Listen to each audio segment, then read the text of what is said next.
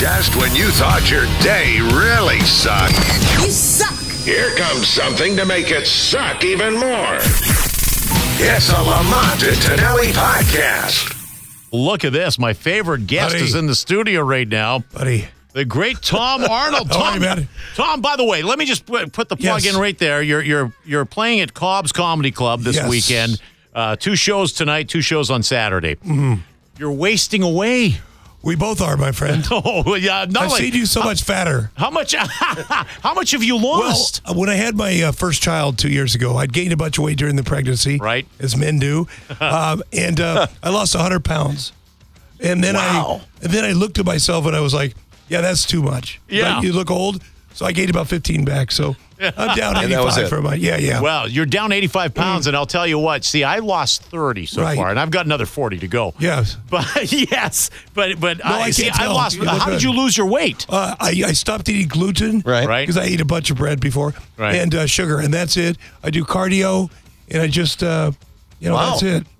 I lost mine with kidney stones. Oh, I was so freaking sick for 4 weeks. And I went to Weight Watchers about 3 days before I had them. Right. So 1 week I lost 7.5 pounds. The next week I lost like another 5.5.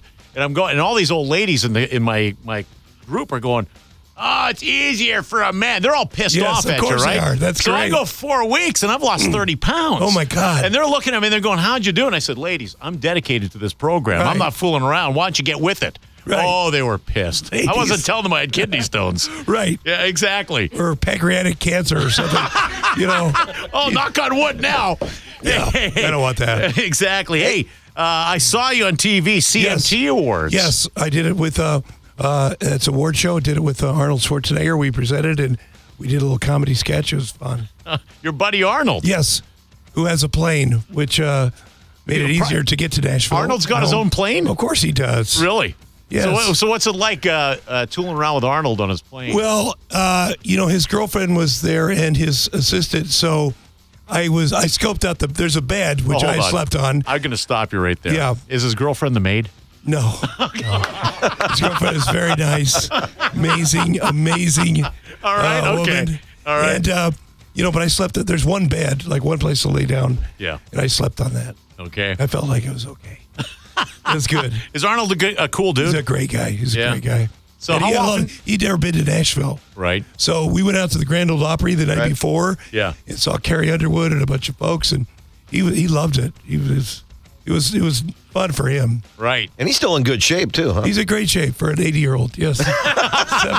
68 almost. 68? Yeah. And does he still look buff? Yes. Yeah? Yes, and he works out every day. He's amazing. Yeah. And you just announced that you're pregnant again. I am, yes. You're going to gain weight again with your wife? I'm going to try not to. But we're having a girl this fall. Yep. We're very excited. And when you do IVF in vitro, which is what we did, you don't announce it until you're 100%. Yeah. You pass a bunch of tests first. Right. So we're very happy. So when you do that, do you know who the father is then, too? Or? No, who cares? Who cares? Listen, I was up for a sperm donor the whole time. Right. But my wife was like, no. And I had some friends that offered, and including Dak Shepard, this buddy of mine. Yeah. What a nice thing to offer. Wow. And his wife said it was okay, but she wanted to try it with mine. And I don't know. I wish it was somebody else's.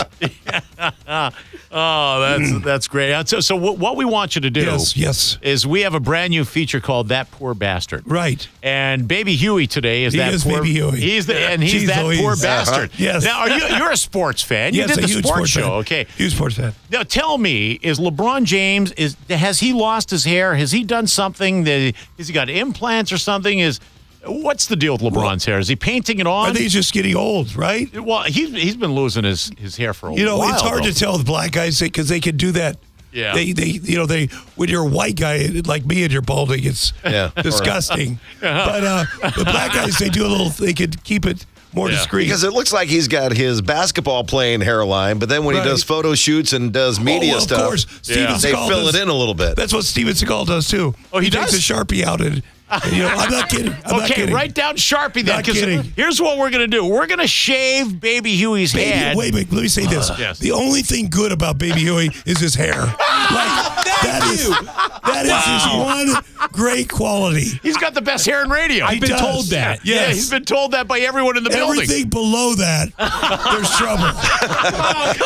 And you're the guy that's going to shave it for him. I'd love to. Okay, so we're going to shave it. Are you sure it's okay? I'm okay. Okay. So we're going to shave his head, and then we're going to put some shoe polish on it to try and make it look like LeBron James's hair, because I think he's using shoe polish. Okay. Yeah. Well, I think there's something, again, the black guys use that they put on. Right. It's not shoe polish, but it's something to make it look even and exact. Kind of fill it out a little bit. Okay, so we'll try Sharpies one day. We'll try shoe polish. I mean, we're going to be doing this as long as they're playing basketball, and I've got to look at LeBron James on TV.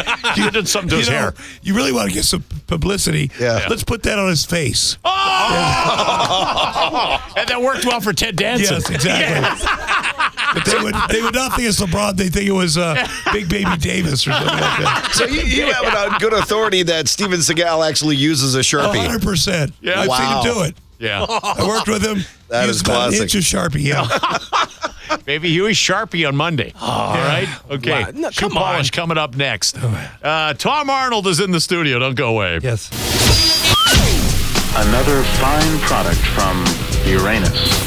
That concludes the Lamont and Tonelli podcast. To hear more and everything Lamont and Tonelli, check out the website at lntworld.com.